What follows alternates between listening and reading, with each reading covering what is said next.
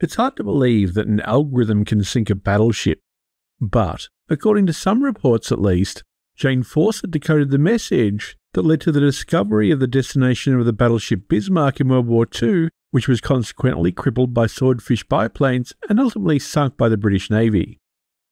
To be fair, other reports, such as the book Enigma by Hugh Sebag Montefiore, suggest that the British Navy had already deduced Bismarck's destination, and the Enigma intercept only confirmed it. The point is that understanding how algorithms work is hugely important. I would argue more important than knowing how it's implemented, which is why I'm going over the algorithms first, implementation second. In this video, I plan to go over the algorithm behind the Welchman Diagonal board. After that, we'll look at the actual implementation of the BOMBE, and then in the next video, I'll tie it all together with the wiring of the diagonal board connected to the BOMBE. In the last video, we saw that generating a diagram of the mapping between the crib or guest piece of text and the ciphertext led to the discovery of these loops. When we unroll these loops, we can see that nearly all of the plugboard settings cancel each other out, and we can use this to search for possible rotor settings that infer the plugboard settings associated with this potential solution. The problem is, this happens to be a particularly good crib and rotor setting combination. It yields multiple loops or closures, so we have plenty to work with, but that's not always the case. Now, I'm going to try the same crib again, Wettervorhersage Biscaya, or weather forecast for Biscay, but this time I'm going to encode it with different rotor settings and a different plugboard mapping compared to the last video. I'm going to use the plugboard mappings YV, GT, OQ, WN, FI, SK, LD, RP, MZ, and BU. And I'll start with initial rotor settings of JIY.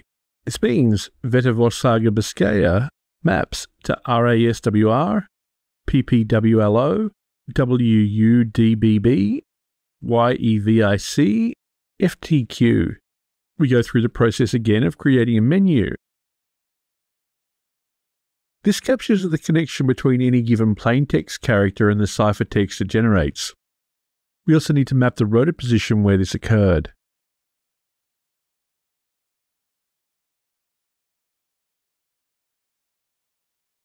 Now, I can see a few loops here. EABE, EYT, SIV, PRE, and there are two inner loops, EYTWE and EWRE. I could use these two inner loops, but let's say I only had access to this EYTWRE loop, giving me 3 loops in total. I'll make E the key character because it's involved in all the closure loops. Let's see how the BOMBE goes with just these 3 loops. I'll enter these closure loops into our code, and we get 21 solutions, which is about what we'd expect from 3 closures. We can indeed see our true solution where the rotor settings JIY and E maps to E on the plugboard. Remember, we're searching through 26 by 26 by 26 possible rotor settings, and we have to search for our key letter plugboard mapping pair, which is another 26 letters.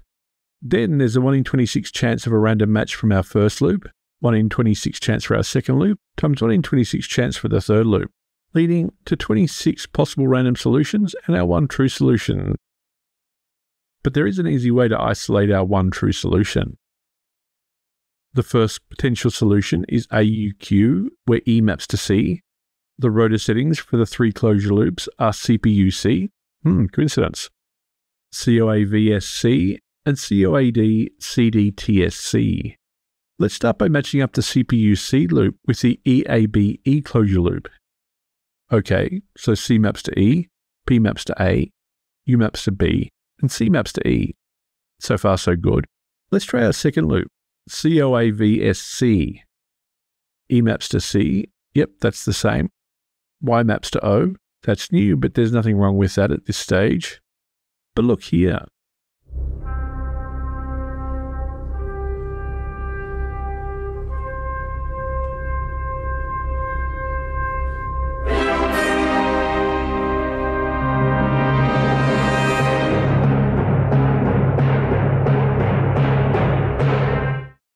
A maps to T.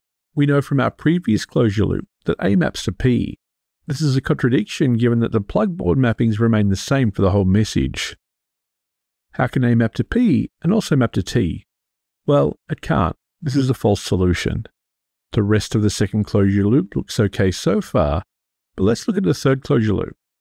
A maps to T, that's a contradiction we've already seen.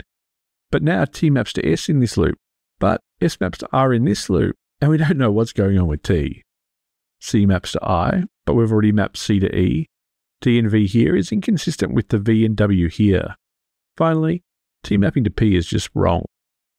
For this setting, A, U, Q, and C, while the three rotor closures start and end with the same letter, its inferred plugboard mappings are inconsistent. Now let's have a look at the correct answer with rotor settings of J, I, Y, and E maps to E. At the rotors, this generates E, A, U, E, E, V, G, N, P, E, E, V, G, K, F, Y, R, P, E.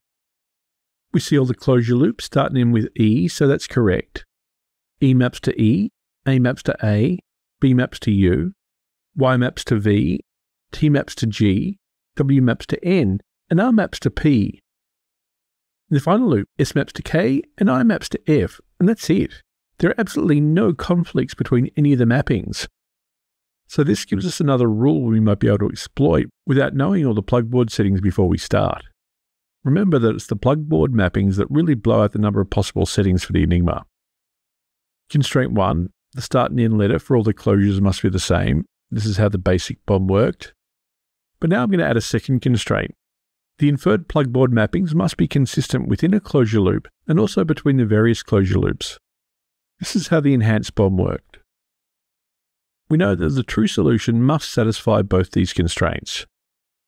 Adding in this second constraint was the idea of Gordon Welchman. In the movie The Imitation Game, it was suggested that Hugh Alexander invented it, but it was in fact implemented as a diagonal board invented by Gordon Welchman. For his 1982 book, The Hut 6 Story, which is one of the only first-hand accounts of the incredible work of the Bletchley Park team, he did get into quite a bit of trouble for publishing. The implementation is called the diagonal board, but from an algorithmic perspective, it's hard to understand the name. But from an implementation perspective, it's pretty obvious. We'll get to that later. Before we worry about the implementation, let's see if we can understand the algorithm by adding it to our software emulator. I'm going to add this one-dimensional character array, which tells us what any given character maps to on the plugboard. I'm going to set up this global variable called conflict detected. For each possible new rotor setting and key character mapping, I call a routine called clear diagonal. This sets each character mapping to be -1 and sets conflict detected to be false. The next thing I need is another two-dimensional character array, which stores the characters in my closure loop. Again, this is obtained directly from the menu. Now what I need is another subroutine that tries to add a new plugboard mapping. A and B represent the letters of the new mapping that I want to add. If both A and B are unused, meaning that both are less than 0, i.e. -1, then I just go ahead and add in the new mapping. The mapping for letter A in the array is set to the value of B, and similarly, the mapping for letter B in the array is set to the value of A. A maps to B, and B maps to A. But if either of these positions is already occupied, we test to see that A maps to B and B maps to A. If they do, then we return from the routine. We're just trying to add a pairing that's already there. But if either letter has something else in it already, then we've hit a conflict, and we set conflict detected to be true. Then, for each input to the rotor, we try to generate a mapping between the character being tested and the mapping we know it should have based on the data from our menu. Finally, to print the output solution, we have to check that all the start and end letters matched, and we also need to check that no plugboard conflicts were detected. That's pretty much all it. Let's see if it works. This is the same menu, but this time we've eliminated the 20 other possible solutions and we're left with our one true solution. It means that of all the possible settings, this one is the only one where the start and end letters of the closures are all the same, and there's no conflicting mapping in the inferred plugboard settings. It suggested that a BOMBE with a Welchman Diagonal board generally required one or two fewer closure loops than a basic BOMBE alone. This meant shorter cribs and less chance that the second rotor would rotate during the crib, which completely destroys the menu.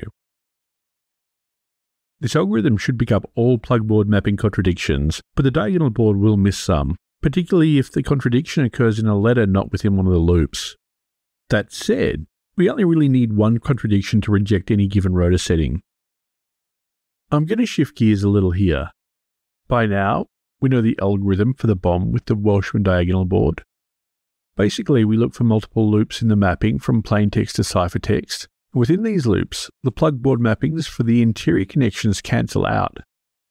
Next, we check to see that the inferred plugboard mappings for a given rotor setting and key letter mapping don't contradict each other, either within a loop or between the loops.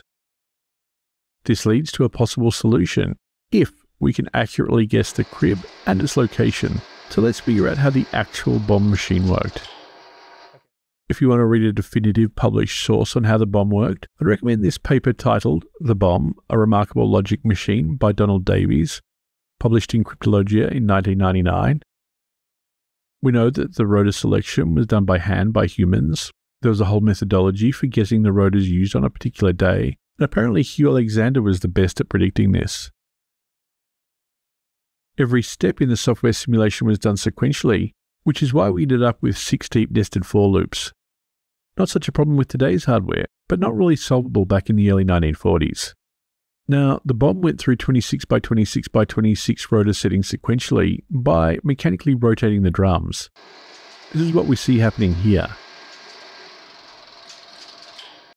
Each one goes from AAA to ZZZ, and this really represents the state of the machine. In earlier versions of the machine, the top BOMBE rotors would spin at 65 revolutions per minute, where each revolution tested 26 letters, so about 1690 settings per minute. To go through all 17,576 settings took about 10.4 minutes.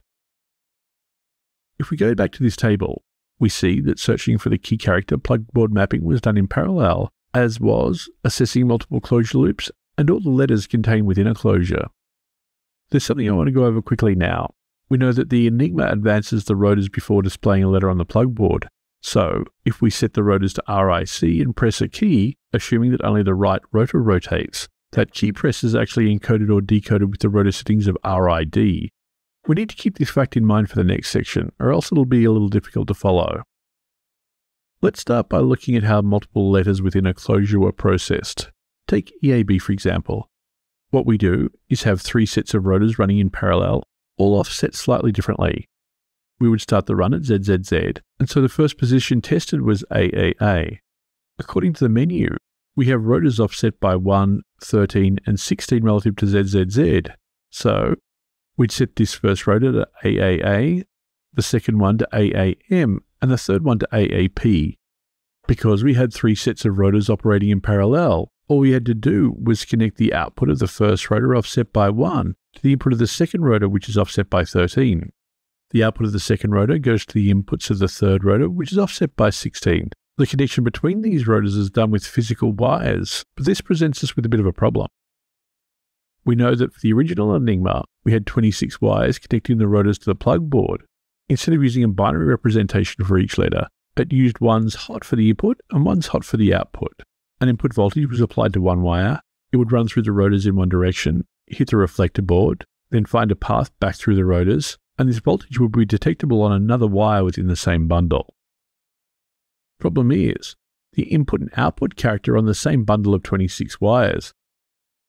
But we need the inputs and outputs on different bundles of wires because the inputs and outputs are connected to different rotors. The solution used in the BOMBE was to actually replicate the 3 rotors in each scrambler, which is the term Davies used to describe a set of rotors. A signal comes in the left, passes through rotors 3, 2, and 1. The reflector board no longer reflects, but modifies and passes through the signal, acting more like a fixed rotor. This signal goes into a second set of rotors, configured as rotors 1, 2, and 3, and into the output. What we've done is replicate all the rotors so that we can unravel the input and output from the one bundle. Now, the left-hand copy of rotor 1 is in exactly the same position as the right-hand copy of rotor 1. Similarly, the 2 copies of rotor 2 have the same setting relative to each other. And finally, the position setting for rotor 3s will be the same as well. Based on this, someone had the brilliant idea of putting both copies of rotor 3, for example, on the same drum. I'm not sure whether this was the Polish team or Alan Turing, Anyway, each drum in the BOMBE contained two identical mappings for the same rotor. The inner set of contacts represents one rotor, and the outer set of contacts represents an identical copy of the same rotor. Because they are on the same drum, with the same axle of rotation, this pair of rotors would always move in lockstep. This was essential to allow the output of one set of rotors to be connected to the input of another set of rotors. And this is how the letters within an enclosure were computed in parallel, with multiple rotor sets, all offset from the start position according to the menu. A voltage on the left would instantaneously appear on one wire on the right bundle. For a potentially correct solution, the letters would match. If the letters didn't match, then this rotor setting didn't generate this closure, and we knew that this given rotor setting wasn't a potential solution. Hopefully this is clear. Okay, now the last thing I want to look at in this video is how the key character mapping search is done in parallel. We know that the BOMBE is performing a 26 by 26 by 26 by 26 search because it produced 4 independent characters from A to Z.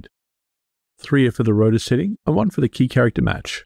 This is quite a source of confusion because the rotation of the drums in the BOMBE only searches 26 by 26 by 26 settings.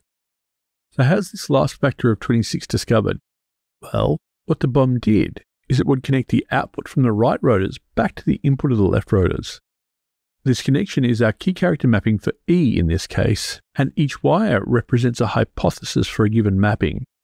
In this case, we know that E is the correct answer. If we apply voltage to E in this key mapping, it'll come out as E, feed back to the input, and the voltage will be contained to this one pathway through the rotors. There should be no detectable voltage on any other wires. You might be thinking, okay, but don't we still need to sequentially test each hypothesis wire? Well, the answer is no, and here's why. Let's say we apply voltage to a hypothetical mapping of E to A. A runs through the rotors and comes out as, say, Q. This Q feeds back, goes into the rotors again, and comes out as M. This M feeds back to the input, goes through the rotors again, comes out as a Y. Now this continues on, and the voltage spreads to other letters. And if all goes well, it'll spread to all letters but E. Why not E? Well, we know that the input E is uniquely wired to the output E and no other input. So a voltage on other hypothesis letters, i.e. A, B, C, D, etc., should ever spread the voltage to E. This E pathway is independent from all other pathway connections running through the machine. So it doesn't actually matter which wire you apply voltage to. If we guess correctly and applied voltage to E, then E will be the only wire with voltage. If we applied voltage to some other wire, say A, then all wires except E will carry the voltage. If we see a single wire with voltage, then that's the answer. If we see a single wire without voltage, then that's the answer. But what if our rotor settings were wrong and there were no closure loops? Well, if we apply voltage to any hypothesis wire, it'll rapidly spread to all other wires. And by rapidly, I mean at the speed of light, and all 26 wires will carry the voltage. If we see one wire with voltage, we have a possible solution and should stop. If we see 25 out of 26 wires with a voltage, we have a potential solution and should stop. But if all 26 wires have a voltage, then this is an invalid setting and we should continue. How do we detect if all 26 wires carry a voltage? Well, each hypothesis wire in our key character mapping was connected to a fast telegraph relay. The switch side of the relays are all connected in series, and voltage is applied to the common switch contact of the leftmost relay. If only one relay is energized, say the E relay of our key character, the voltage on the left would stop at the first A relay, that is, there would be no continuous signal and the machine would stop. If all the relays but E were energized, then the signal would stop at E and again the machine would stop. But if all hypothesis wires of the key character carried a voltage, then all relays would be energized and the voltage would get through to the continuous signal and the machine would move on to the next rotor setting. There's a bit more to it because the machine couldn't stop on a dime, but in principle this is how it worked. All possible 26 hypothesis wires were effectively tested in parallel, and this is how the machine searched for the plugboard mapping for the key character. Very clever. This worked pretty well, but it did have a major problem that can introduce false stops. Let me know in the comments if you can figure out why. This problem was significantly improved by the Welchman Diagonal board, but I think I'll save that discussion for the next video.